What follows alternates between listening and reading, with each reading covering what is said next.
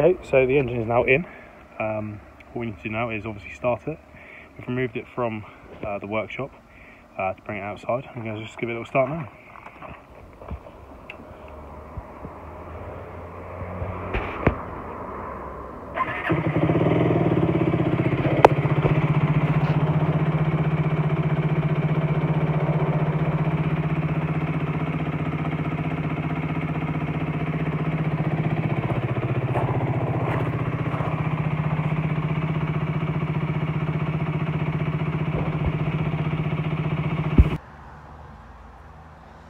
So now the bike's running, what we're going to do is give it a little clean.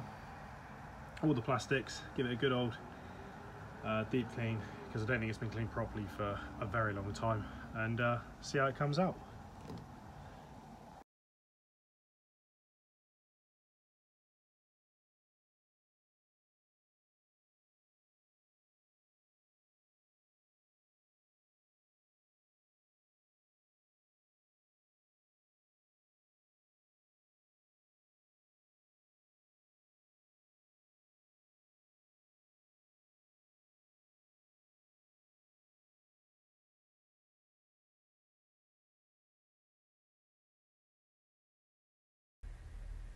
So the bike's now clean.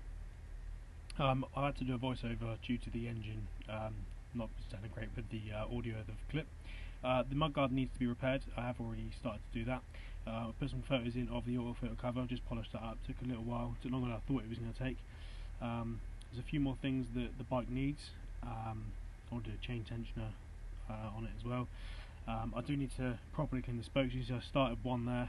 It'll look really good when it's actually done. Fuel tank is another thing we need to be replacing or getting fixed depending on cost.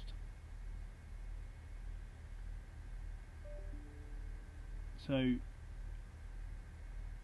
now we're going to be going up to the top. There you are. So you can see it's got 3 bars on there. It's got the engine management light on, so we've ordered a computer for the engine management light to be able to rectify the fault that's on there. We're not sure what it is yet. Gonna have to wait and see. Obviously there'll be a video on that. Yeah, keep on watching.